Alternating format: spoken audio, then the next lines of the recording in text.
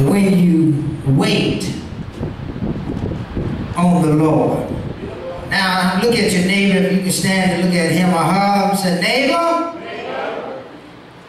what happens when you wait on the Lord? Look at someone else on the other side of you, front or behind you. Don't leave anybody out. Say, neighbor, do you know what happens when you wait on the Lord? Amen. You may be seated in the presence of the Lord. When you wait on the Lord. My brothers and my sisters, a whole lot of us wait on a whole lot of different things in our life. But nothing that you can wait on can compare to waiting on the Lord.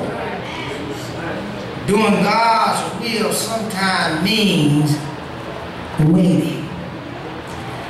You see, we don't serve a God that moves when you want. You know they got that song, when I move, you move, just like that. God does not move just like that. We serve a God that moves in his own time. And my brothers and sisters, whether you realize it or not, but it requires some waiting when you want the Lord to do something for you. Yeah. Next month will be 2 years as shepherd of this flock, and I'm still waiting on the Lord to move in this place and in the lives of some of his people. But I'm not getting impatient because I realize that I can't speak and God's going to move just like that. But I know that if I wait patiently for the Lord, the Bible said that he inclined unto me and he heard my cry. And I know without a shadow of a doubt God has heard my cry. And yes, brothers and sisters, some of you here today, you've been asking, you've been praying, you've been seeking, you've been knocking, asking the Lord for certain things in your life, and it just seems like God does not listen. But I stopped by to tell you, he knows. God is not deaf, but God knows. He knows what you stand in need of even before you can think or even ask. God knows. So I want to suggest to each of you brothers and sisters that it don't hurt to wait. You have heard this saying, good things come to those who wait. Am I right about it? So my brothers and my sisters, if you're going to trust God, you're going to have to learn how to wait. Yes, God will sometimes mean waiting patiently while we wait. We can love God and serve others and tell others about him while we are waiting. Am I right about it? Which is our Christian duty anyway. David is writing this song to the choir directors. In other words, he's letting the choir know sometimes you got to wait. Am I right about it? And brothers and sisters, in each of our lives, there's some things that we want the Lord to do for, but it's going to require some wait. I know everybody in here want to be a millionaire. Am I right about it? But some of you just going to have to wait. And some of you are living beneath your privilege as a child of God because you are a millionaire already. I don't know about you, but I'm a millionaire. I'm rich. I'm rich. Did y'all hear me? And if you're a child of God, you're rich. Why? Because if you're God's child and the the 1,000 cattle on the hill belong to him. And if you are his child, that means you are after his throne. That means you rich. My daddy owned all houses and all the land. That means you own it too. Why are you living beneath your privileges? Every time somebody says something to you, you looking down, you talking down, you acting down, and some of you are low down. Why? Because you are living beneath your privilege as a child of God. If your dad is rich and you rich. Any rich folks in the house, let me see your hand. You may not have what somebody else has, but thank God you got something. Am I right about it? Some of you may not have a car, but you got car fare. Am I right about it? Yeah, my brothers and sisters, some of you may not own a house, but you got a roof over your head. You blessed.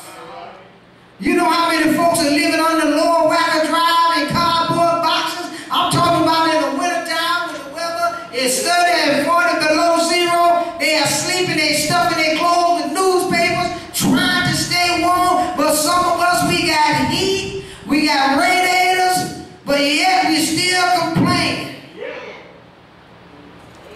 Stop living beneath your privileges. Because if you want God to do something for you, you got to learn how to wait. David tells them, I waited patiently for the Lord. Waiting for God help us. Not to be easy, but David received benefits from waiting. So brothers and sisters, when you wait on the Lord, the first thing I want to lift up to you, the text tells me that when you wait on the Lord, God will lift you out of your despair. Yeah, some of you are living in despair right now. Some of you, you're worried about where your next meal is going to come from. Some of you are worried about where you're going to get your rent money for tomorrow. Some of you worried about how you're going to send your child back to school. But I'll stop by to tell you, learn how to wait on the Lord. God did not bring you this far to leave you now. Some of you don't know where your next paycheck is going to come from. I've been laid off. I've been fired. I don't know how I'm going to make it. But I want to stop by to tell you today, trust in God. And just wait on Him. God will hear and He will answer your prayer. Yeah, when you wait on the Lord. Brothers and sisters, when you wait on the Lord to help you, I stop by to tell you, God is able. God is able by picking you up out of the pit. Yes, my brothers and sisters, when you're down and out, when you're in your valley of despair, it seems like you just can't get the ends to meet. Just trust in God. Here are witnesses in here. Oh yes, God is standing. He's waiting. He wants you to call on me. He wants you to stand in need of Him right now. Whenever you're going through, just reach out for the Lord. He's able, I tell you, to pick you up. Yes, my brothers and sisters, because He's a man that cannot lie. Oh yes, He's a man that's able to do any and everything but fail. In fact, God is a man that will never let you down. Am I right about it? Yeah, my brothers and sisters. God is a man that will never turn His back on you. He'll never forget about you. But I hear some of you saying, well, Reverend, I'm struggling. I'm catching hell. I don't know which way to turn. But I'll stop by to tell you, God has not left you. God has not deserted you, but we're the ones who deserted God. We're the ones who turned our back on God. We're the ones that stopped serving God. I stop by to tell you, when you're going through your despair, when the death angel stop by your address, stop. Stand still and see the salvation of the Lord.